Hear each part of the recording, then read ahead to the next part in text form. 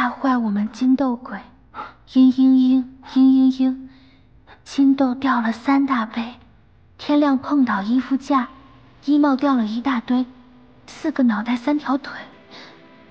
看着我，潘越，看着我。没事没事，看着我，看着我。深呼吸，没事，没事。是你。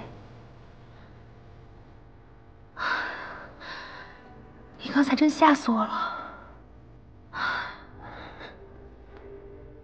刚刚是你陪着我。你看这除了我，还有别人吗？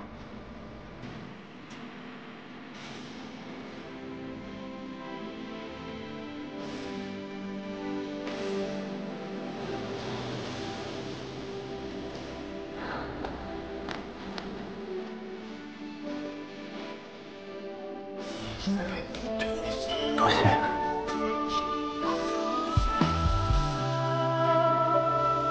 没想到这么多年了，他还有儿时的心理。看来这些年，他过得也不尽如人意。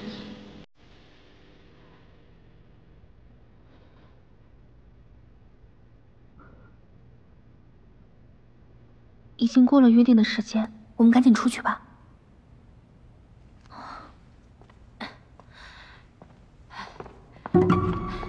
有人来了，快藏起来！走。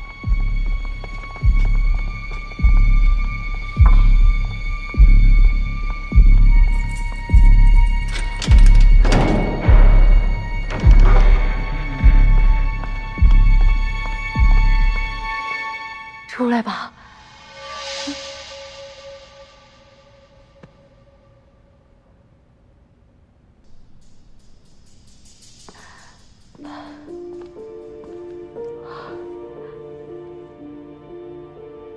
你是不是饿极了？我今天给你带的都是你最喜欢吃的。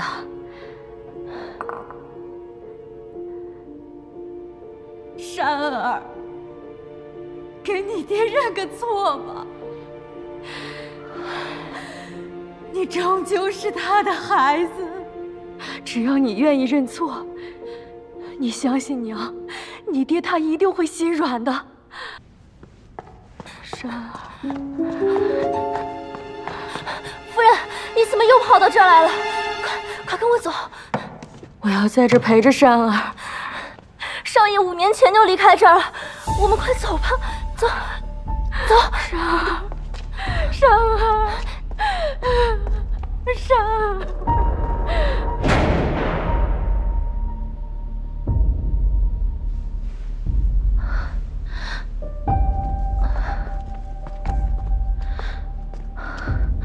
看来这关的是顾山，他没死。顾山逃走了，这世上还有第2个人会用血剑。看来风夫人说的顾庸是凶手，指的是他要杀自己的亲生儿子。可是虎毒不食子，这个顾山到底做了什么？顾庸要这样惩罚他？世上往往最极致的残忍，都是以亲情的名义施加的。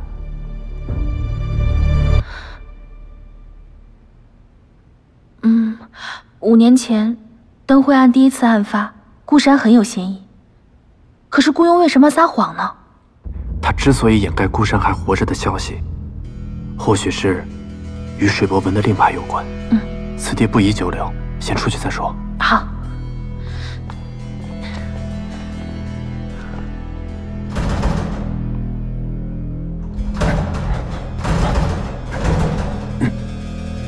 锁了。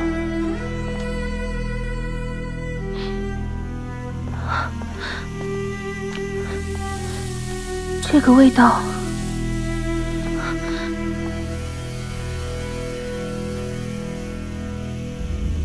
看来顾庸不想让我们活。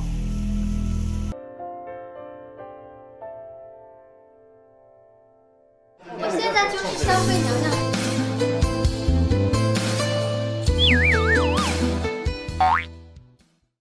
上官官芷，你清醒一点，你看着我。烦死了！你不是上官芷。胡正浩。这里啊，我觉得它的脸再可爱点。绑不起来。就给你们有一个四目相对的。我 OK。上官芷，清醒一点，看着我。我找你，不只是为了对决，更是因为我想找到保护者。傻小子！哼！救救我！救救我！救救我！哎，上官芷，上官芷，你清醒一点。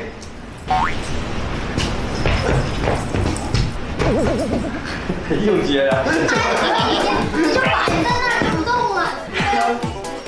这就手大概是稍微低一点也可以。好，把你往前拽一点。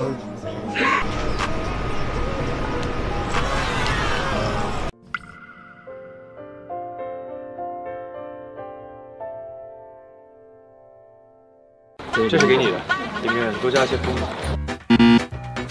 上官芷是在我县衙当差，现在还不是你严雨楼的少夫人。我相信我终有一日精诚所至，金石为开，只要定会发现，到底谁才是真的对她好。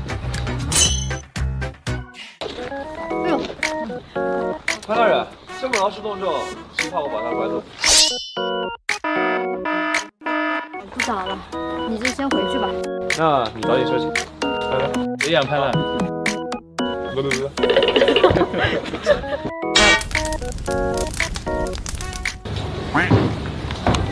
个在哪个位置？这个位置，在这个位置。好，这个能查吗？一会儿看看吧。可以往后来一点，后边这里是空的，就是往后一点点。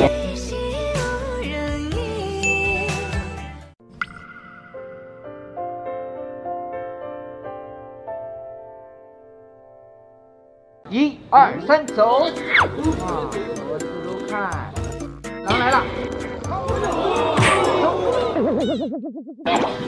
走走。好害怕。走。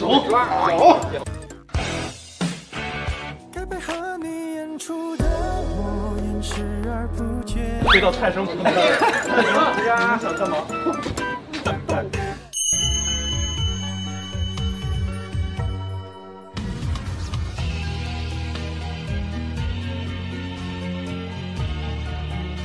梁山伯和祝英台。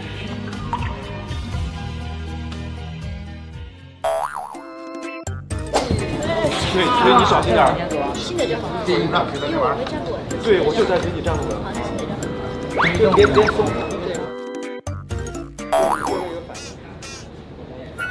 哎，进。啊，你换个大老爷们儿，应该是大老爷们儿试试。我大老爷们儿过去之后他都飞了。我2只手抓着你。还是最好。我可能还能在你身上使点劲。